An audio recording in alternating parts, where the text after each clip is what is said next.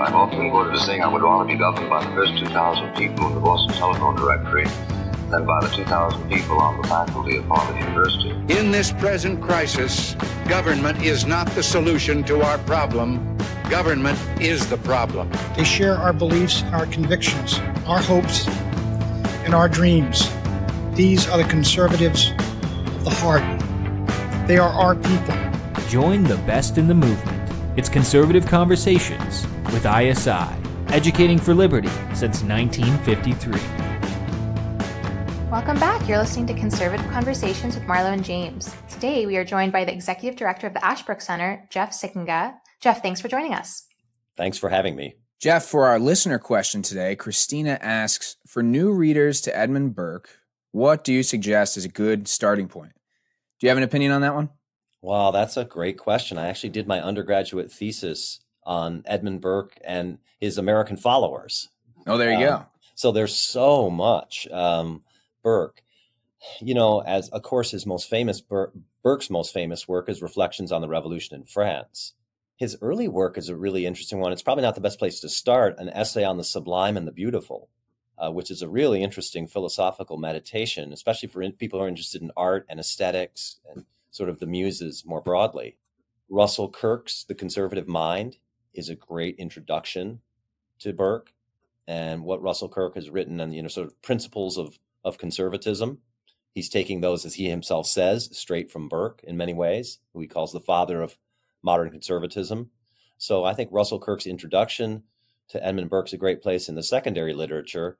But I think it's really hard to beat Reflections on the Revolution in France. It's a longer work, of course, but it's philosophical, but it's also polemical. So it's got that it's really political in a good way.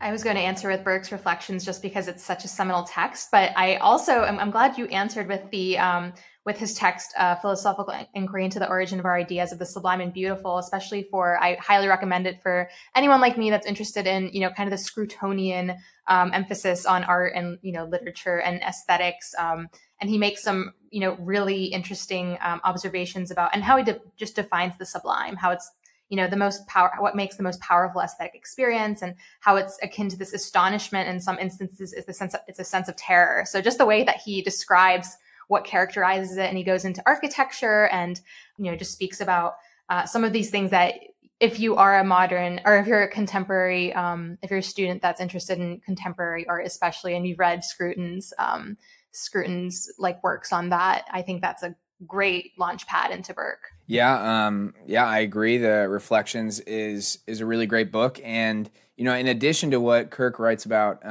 Burke and the Conservative Mind, there's also a book that ISI published a number of years ago called Edmund Burke, A Genius Rediscovered, which is Kirk's sort of expanded version of his comments on Burke, which is, that was my introduction to Burke. And I really loved that. But yeah, you know, I'm interested, who were the followers of Burke, the American followers of Burke that you focused on in your undergraduate thesis? Russell Kirk and George Will. Oh, okay. Very cool. Very cool. Yeah. Statecraft is Soulcraft, George Will's book from the 80s. Yeah. For Americans, of course, another great Burke text, which all kids in middle and high school used to read and even know, is his speech on conciliation with the colonies. Yeah. That's a great, that's sort of Burke's applied thought to the question of the American Revolution. Great speech. That's awesome. It's a good one that more people ought to read. Well, thanks for your question, Christina. And for our listeners, if you'd like to submit a question for the next episode, just shoot us a DM on Twitter or leave your question in a review of the show. Now for our books of the week, Dr. Sikkenga, what are you reading right now? I'm reading this right here, the Autobiography of Calvin Coolidge, ISI. Wonderful. I've forgotten what a treasure Calvin Coolidge is in his mind, his thinking, his writing. It's just a joy to read, particularly if you like dry humor. People think he was silent. I think he was just sarcastic. Yeah. No, that's for sure. Have you ever heard Amity Shlaes tell the story about the farm bill veto? It's a great story. Tell it. Yeah, she says, you know, they bring the farm bill to him, and he says, and everyone obviously expected him to be supportive of this because he's from a farming and agricultural area, and he says, the way that Amity says it is so great. So I'm not going to do it full justice, but she says, don't suppose farmers make much money. Don't suppose they ever will. Farm veto. Which is just like, you wouldn't expect that out of Calvin Coolidge, but he certainly had that sort of punchy, witty dryness to him. Marlo, what are you reading right now? Well, on the note of aesthetics and art, I am reading Hot, Cold, Heavy, Light by Peter Schjeldahl, who I hope I'm pronouncing his last name correctly, but it includes 100 of his writings from a 30-year period between 1988 and 2018. So Schjeldahl is the longtime art critic of The New Yorker, and I've just been trying to pick up language to better express how I talk about art, and I just want to better acclimate myself to contemporary art since I'm going to soon live closer to the Philadelphia area and want to make the most of the scene out there and be able to speak intelligently about it at museums and things like that. So I picked up his book. It's a National Book Critics Circle Award finalist, so I figured that that it would be well worth my time. That's awesome. That sounds like a interesting read. What about you, James? Yeah, I'm reading Abolition of Man right now in preparation for our upcoming episode with Father Michael Ward on his new guide to Abolition of Man called After Humanity. And I'll soon be reading After Humanity. And still, I think that I've had a couple people in the office pick on me for this, but still reading through Natural Right and History and Machiavelli's Prince, just trying to do it slowly. Because that's how Strauss would have wanted it. So it was his birthday recently. So yeah, well, those are dense texts that kind of deserve a very thorough treatment. So they take a while to get through. Indeed. Before we get to our interview, I'd like to thank you for listening to Conservative Conversations. This podcast is a production of the Intercollegiate Studies Institute. Our mission at ISI is to educate for liberty. If you would like to help us in that mission, please rate and review the podcast on Apple Podcasts to help us reach more listeners like yourself. So, Jeff, it's the beginning of the school year for students all over the country and faculty all over the country. And today we want to talk a little bit about teaching American history. Perhaps we could start by speaking a little bit about your recent op-ed in USA Today titled, "Whether Students Are Zooming or in Classrooms, They Need to Learn American History." Talk to us a little bit about the state of teaching American history today in the United States and of civics courses in general. Yeah, there's been so much controversy about how kids are going to learn. Point I wanted to make in that piece was we really need to be concerned about what they're learning. And to some extent, that's been overshadowed, although it's been brought back to the fore with things like the 1619 Project and critical race theory in schools and the debate over that. We've had for 40 years, more than that now, 45, 50 years, a long, slow, and now accelerating decline in civic literacy among young people. That is just directly connected to a decline in the teaching of traditional American history and government, both in the quantity that's being taught, less and less of it is being taught, but also in the quality and in the way it's being taught. A movement away from primary documents toward textbooks, which every student knows. I have a 16-year-old son who will tell me over and over again how boring or biased the textbooks are. And it's always true. People can remember it themselves when they were in school.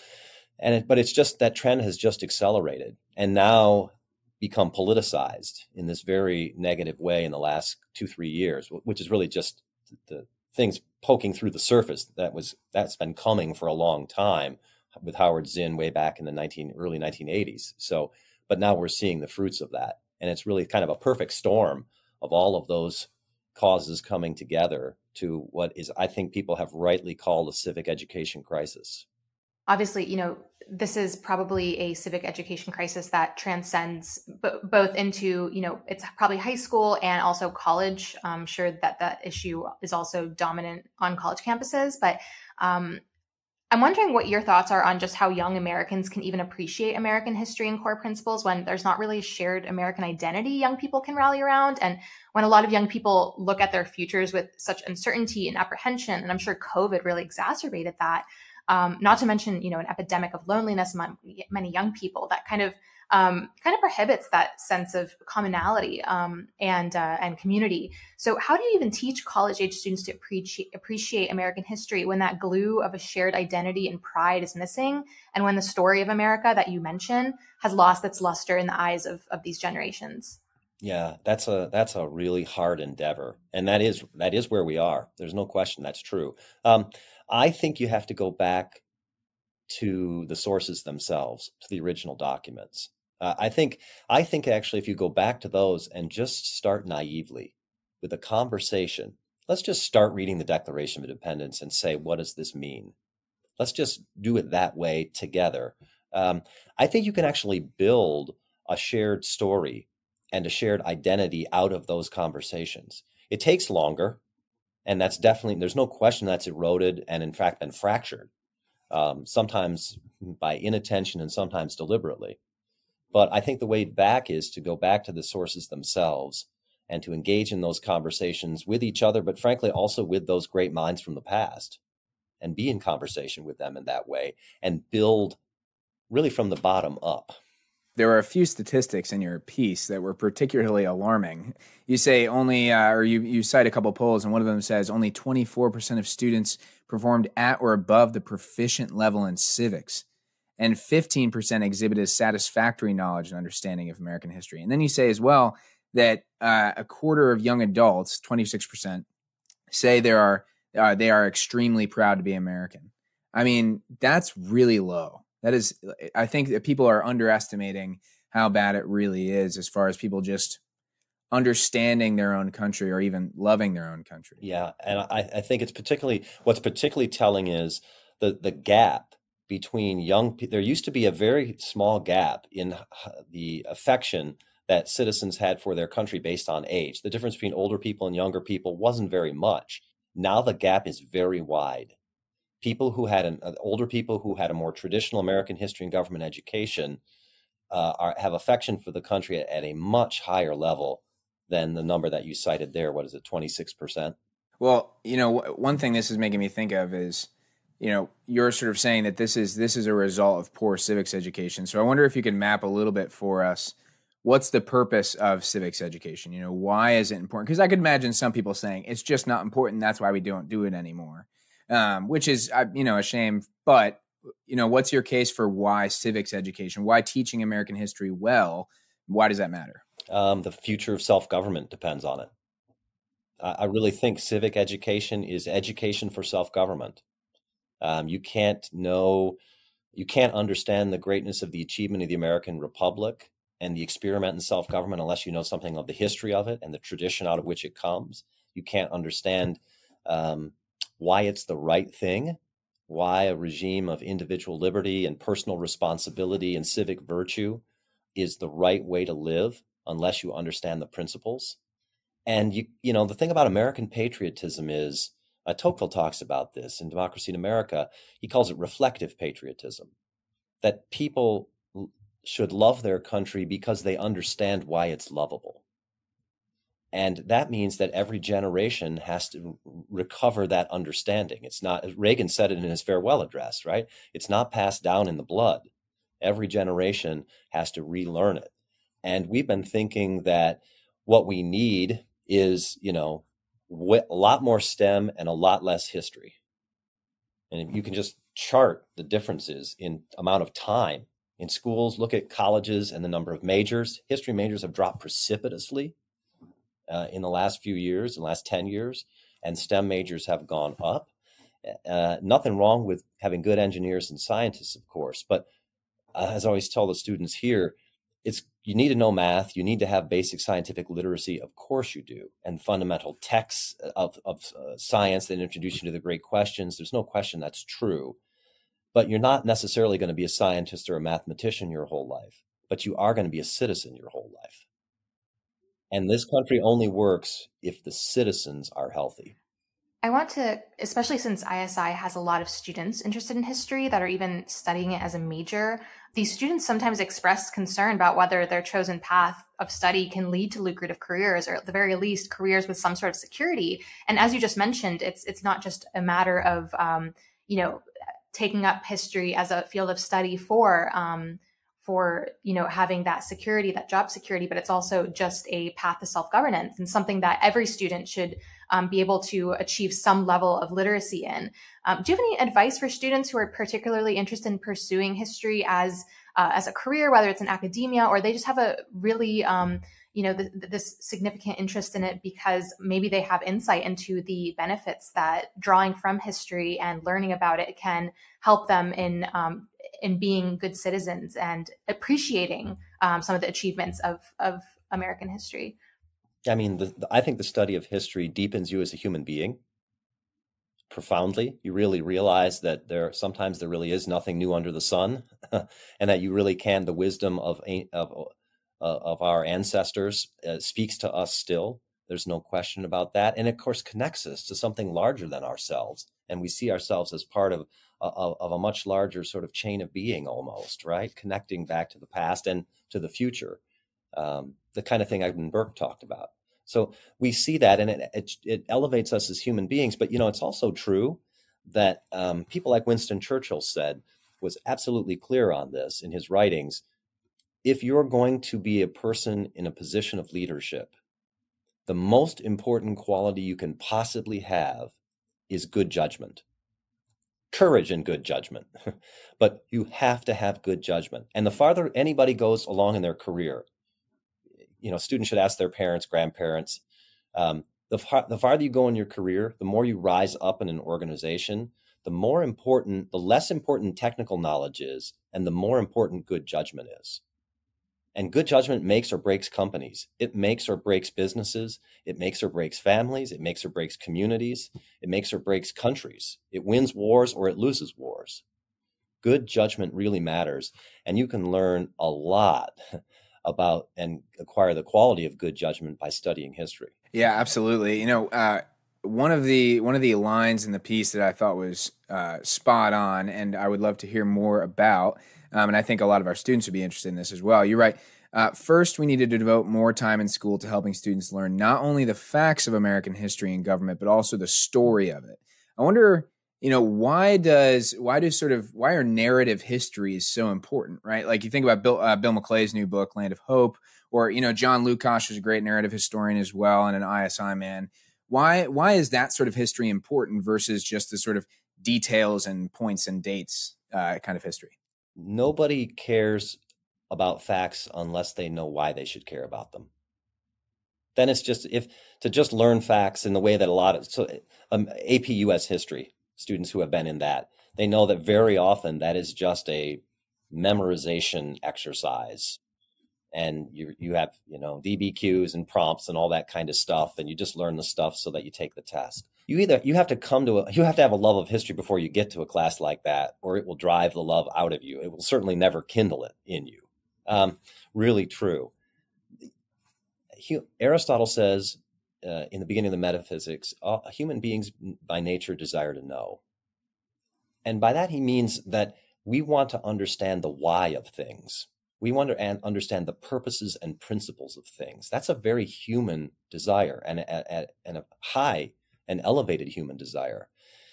When people understand the story of America, they start to see its principles and purposes lived out in the lives of people. That's what makes a great story. That's why people read Tolkien, because they see it's not just characters and facts and things happening, but there's this arc and this purpose to things, laying it out, and it's inherently compelling. And history used to be taught like that unashamedly. And now, of course, it's deconstructed and it precisely pulled away from that. And I think, therefore, if you tell kids, this is a fundamentally ugly and uninteresting thing you're studying, but you have to learn the facts of it, of course they don't care. And that's unfortunately where too much history instruction, both in college and high school, is right now. Yeah, no, I just wanted to follow up. I mean, obviously, critical race theory has been something that has been in the news. It's very sensational right now. It's been discovered in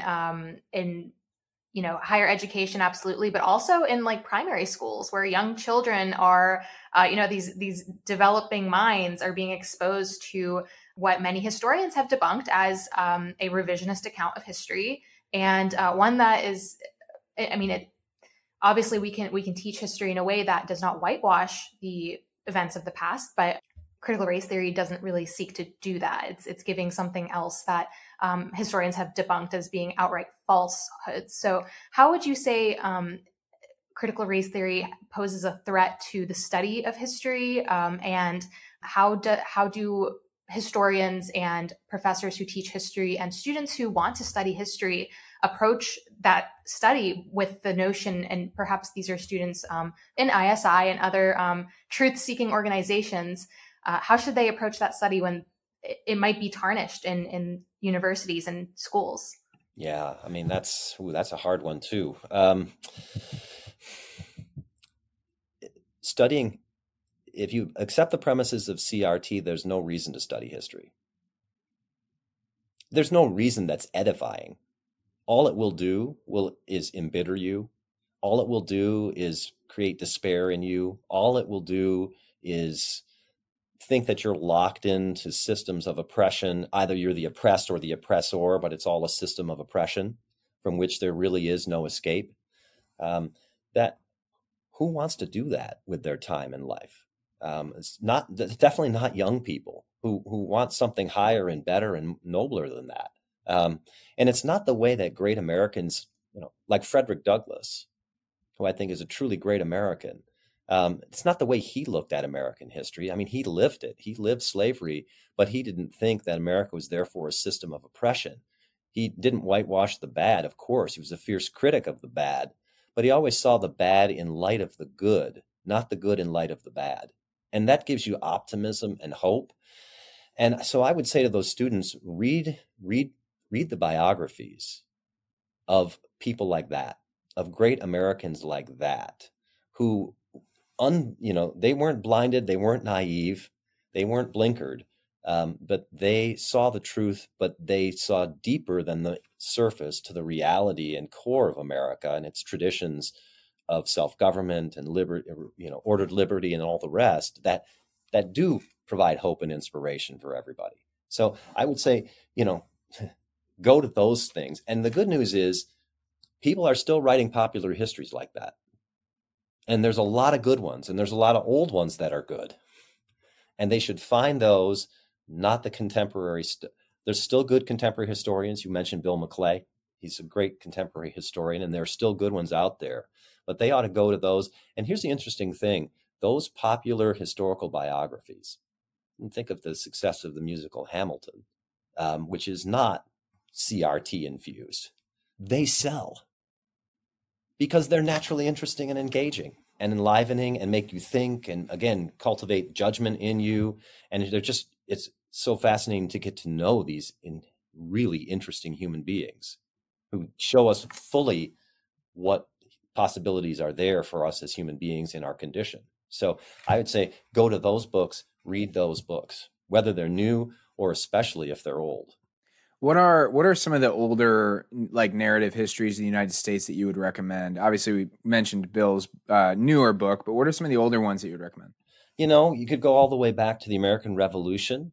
Mercy Otis Warren and her work on the American Revolution is terrific.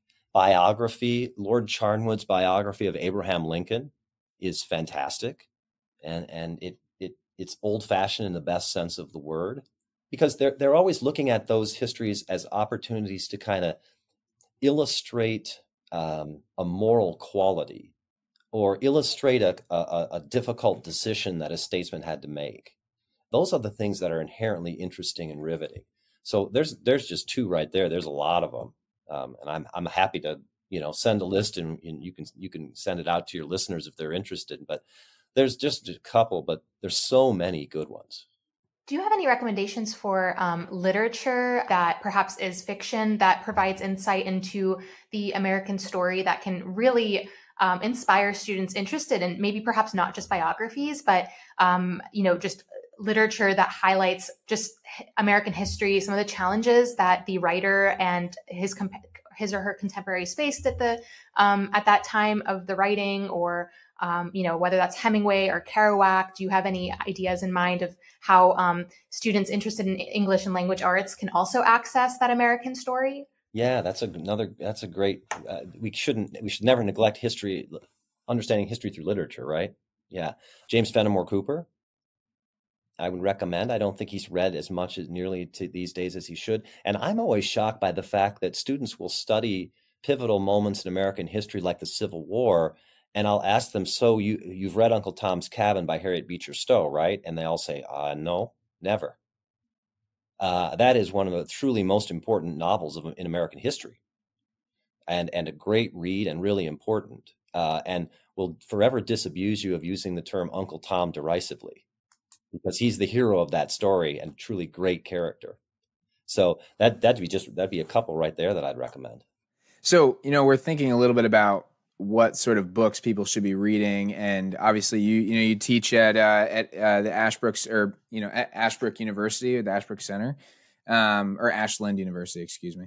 And Robbie, I was on Twitter the other day, and I saw Robbie George had this very interesting thread about teaching, where he says, number one, remember the professor's job is not to get students to believe as he or she does. We should not be telling students what to think. Our mission is to inspire and empower our students to think more deeply, more critically, including self-critically, and most importantly, he sort of emphasizes for themselves. He says, if you teach controversial subjects, look at your syllabus. Can you honestly say you're providing students with the best arguments on both or all sides of the issues? And he goes on, but this is sort of controversial. Some people certainly disagreed with him and thought that no, you should sort of teach from a perspective, and in some instances, it's not necessarily good to have that total openness to all sides of all arguments. How do you approach that question? How do you think about what the role of the teacher is in teaching history? Is the job to have the 1619 Project and the 1776 Commission on the same sort of thing? How do you approach that? I work at an institution that has trademarked teaching students not what to think, but how to think. So I completely agree with Professor George's sentiment there. Absolutely. I wouldn't do either one of those two things. I wouldn't put 1619 next to 1776. What I'd do is say, why don't we just read Frederick Douglass? Why don't we just read John C. Calhoun? Why don't we just read Lincoln? Why don't we just read Jefferson and Hamilton and put them next to each other? We can frame the question that we're trying to investigate, but I say go back to the original sources themselves. And the great thing about the American political tradition is we have a lot of that already. If you want to understand the Constitution, we can read Madison's notes. We can read the constitutional text. We can read the ratification debates. We can read the Federalist Papers. We can read all of that for ourselves and think those things through. And that's, I think, the really great news about American history and government. We can do it ourselves. And so I say, put the textbooks aside, put the curriculums aside, and get into the texts themselves. Or if you have a great textbook like Bill McClay's book, it will point you to those sources themselves for further discussion. That's the kind of thing that we ought to be doing. Yeah, I mean, I think that was one of the things I also found interesting about your USA Today piece was the emphasis on primary sources. And I know when I've talked to one of your teachers there, Cara Rogers, who teaches at the ISI Honors Program, she's brought up this emphasis to me as well. And I'm interested, what is there a sort of, who are the influences that led the Ashbrook Center to have this sort of emphasis? Was this did this come out of another particular maybe crisis of civics education, or is this a particular sort of style of teaching and thinking about American history? Yeah, I mean, it comes out of the mind behind the Ashbrook Center's approach to academic things. It's really Peter Schramm, who was the executive director here. He was a student out at Claremont, and so he sort of discovered through his teacher, Harry Jaffa, the importance of studying the texts themselves. I don't think he always agreed with Harry Jaffa. Nobody ever agreed with Harry Jaffa exactly, but agreed on the idea of returning to the sources themselves. My own teacher, Jim Caesar at the University of Virginia, first class I ever had where we actually read books, the books themselves, and had conversations about those. So, yeah, I mean, we come out of traditions, various traditions coming out of that, including Cara's own background in reading texts. And the good news is that, we can agree on what texts are important and what texts are really helpful for students and what they ought to read. And those texts go back to the canons of Western civilization and move forward. And it's, we don't always agree on the interpretation of those texts or the meaning of them or particular political opinions, but at least we have a foundation from which we can have a real discussion. Yeah. what I wonder if I could, I know we've asked for a couple lists from you today. I apologize, but I wonder if I could add one more and ask, I mean, obviously you have the Declaration of Independence and the Constitution of the United States, but outside of that, outside of those two, and maybe let me knock off the Federalist Papers as well, because that's too easy. But outside of those three, what would you say, maybe just 3 to 5 sort of, if you are an American citizen, you need to read these speeches or documents? Or Gettysburg Address, and probably Lincoln's second inaugural. I think you ought to read Calvin Coolidge's speech on the 150th anniversary of the Declaration of Independence. I think you should read some Woodrow Wilson to get the other side. He's not as interesting a writer as Coolidge, but all right. We always have here, our seniors have a senior capstone class where we start with the first word of Tocqueville's Democracy in America and read all the way through to the last word. That's amazing. Yeah, it's a great experience. Wow. So it's so rich, as everybody knows who studied Tocqueville. And so I would say Tocqueville for sure ought to be read. That's 4 or 5 right there. And then, contemporary things like, I think to understand contemporary politics and the contemporary sort of society and the world we find ourselves in, to read LBJ's Great Society speech and pair that up with Ronald Reagan's Time for Choosing. And I think you can really get a sense of the contemporary political landscape. That is a very interesting list. 2 of them I expected. I expected Gettysburg Address and Second Inaugural, because those are obviously, hugely important speeches in American history. But I didn't expect Woodrow Wilson or LBJ.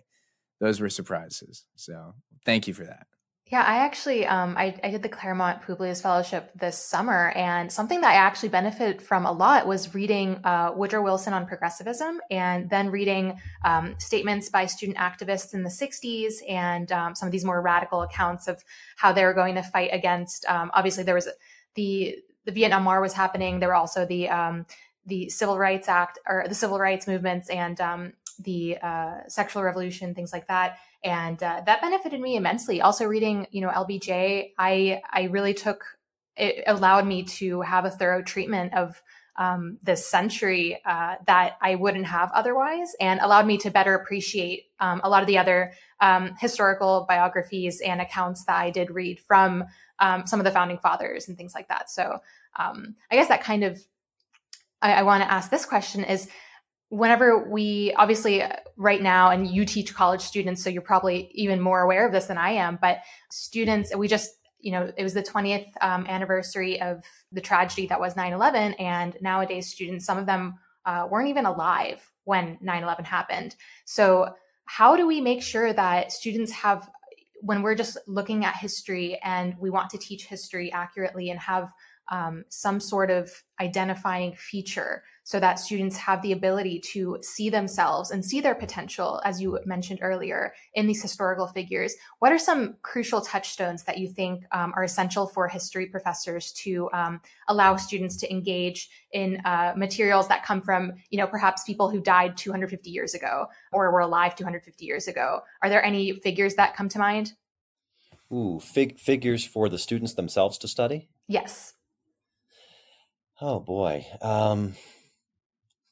We sometimes will even have an entire semester class just on George Washington or just on James Madison, or to get a full rounded picture of the human being. It's very easy to either say, well, Thomas Jefferson owned slaves, therefore I don't want to talk to Thomas Jefferson, or in the olden days, it was Thomas Jefferson never did anything wrong, therefore Thomas Jefferson. To get a full rounded picture of them as human beings, as statesmen, as practical politicians. So, I would say, and the good news is, in the last 4 decades, scholars have really put together tremendous collections, so that if you wanted to get to know the mind and person of Thomas Jefferson, there's so many good collected works out there of Jefferson that you could put it together. You can find it online. You can buy it. So it's relatively inexpensive for students. I think to take some time to get to know an individual statesman or thinker or poet, or, the thing that you're passionate about, that the student wants to know more about, and to go back and find one of those from 100 or 200 or 300 years ago, And to get to know that one mind really well, that's such a wonderful experience. And it's such a deep experience. All our students here in the Ashbrook Scholar Program do a senior thesis. And we tell them, you really can't do more than 2 people. Everybody, they're always ambitious and want to do a whole history of the world kind of thing, right? Or every one of Burke's works or something like that. It's impossible. You can't do it. Focus on one thinker or one statesman or one important event and dig deep into that. And I think a lot of college education that students have skims over the top of a lot of stuff and doesn't give them the time to dig deep. And I just say, if you can't find it in your own education, where at an institution, make it for yourself and get the chance to just say, who's the most interesting person I've met from the past? I want to get to know them really well. It will completely change how you think about the world. Yeah, I'd love to ask you a little bit about the Ashbrook Scholars Program, as well as the master's program I've heard so much about for high school teachers. So, if we have alumni who are, getting ready to send their kids off to college, sort of what might that student expect in at the Ashbrook Scholars Program? And then after that, if you tell us a little bit about that master's program, I'd love to hear more. Sure. So the Ashbrook Scholar Program is a 4-year undergraduate program, residential program that happens at Ashland University, where the Ashbrook Center is located. It's really an honors program for students who are really interested in politics, in history, and political economy, but they want to approach it from the tradition of liberal education. And we root everything in sort of the fundamental questions of the human condition. What's justice? What's friendship? Liberty, what's freedom? Those kinds of big questions. And then we just sit down together in seminar conversations and read great texts that address those issues and spend 4 years just talking with each other and thinking those things through. And it's a wonderful program. I've been doing it I wish it's the education I had. Yeah. Yeah. Can I follow up on that quick and ask, a lot of folks in the conservative education world, I went to the Templeton Honors College. This was a priority there. It's a priority at St. John's, priority at University of Dallas, the seminar, right? The model of sitting around a table together or a hollow square together and discussing a text versus a sort of traditional lecture. I wonder if you could, if you have any comments on why you think that is the best model for sort of undergraduate education. Because education is ultimately not about information, and it's definitely not about indoctrination, for sure. Unfortunately, it has become that, but in its essence, it's not. It's about thinking and discovery of the truth and pursuing the truth and discovering it. And I think that happens by conversation. Everybody's who has had that experience in one way or another, having a great conversation with a friend, and suddenly you realize something you didn't think before and didn't know before, has kind of had those moments, sort of the moments that people had with Socrates in the Platonic dialogues, right? Those, I just don't think you can get that in a lecture. You can get information off a PowerPoint, and some of that information is pretty interesting stuff, but it doesn't change who you are.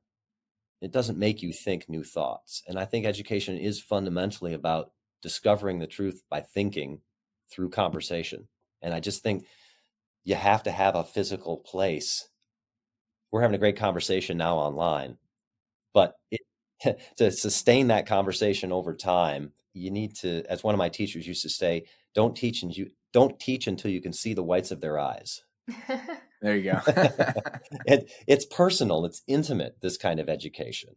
And people come into it one way and they leave changed and hopefully better people.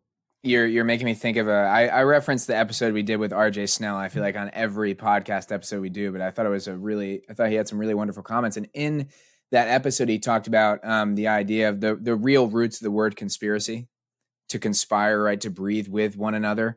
And I think that's such an important idea in education. And it's something we definitely value at places like the ISI Honors Program. It's a priority for us. And we try to do that same thing in our master's program that you asked about. Yeah, I mean, we bring in teachers from around the country, American history and government teachers, and for week-long intensive classes. And we just sit down and break bread together in that hollow square and say, let's read Woodrow Wilson and Calvin Coolidge and understand this debate about progressivism in the early 20th century. Let's read, Abraham Lincoln and Stephen Douglas and understand the arguments at the time of the Civil War. We approach it the same way. It's designed for them. And I teach in it too. I teach a class usually on the Constitution or the Supreme Court. And I've just seen teachers come away from it with new confidence in their ability that they really get this and they can teach this, and come away with a kind of transformed understanding of what they should be doing as teachers, which is they come to realize that the best teaching is teaching that causes the students to think, not put stuff in their head. And they see that, they experience that, and we hope, and we know that they do from their testimony, they bring it back to their own classrooms. That's really wonderful. It's good to hear. We need more programs like that are training the people who teach our young people and, are raising the next generation of citizens. The way we put it is we try to reach the young through those who teach the young. There you go. Well, Professor Sikkenga, I'd love to ask you the question we ask all of our guests, which is, what is conservatism? I think it's not an ism. Oh, there we go. This is the first answer that's ever said that. Explain that more. By that, I mean, it's not an ideology. It's not a systematic set of totally coherent a priori principles. That's not conservatism. Conservatism is a disposition of gratitude, first and foremost, right? The conservative is always amazed at the miracle of the goodness that's in the world, and thinks the first task is not to change the world, but to preserve the good that's in the world, and recognizes how fragile in many ways that good is.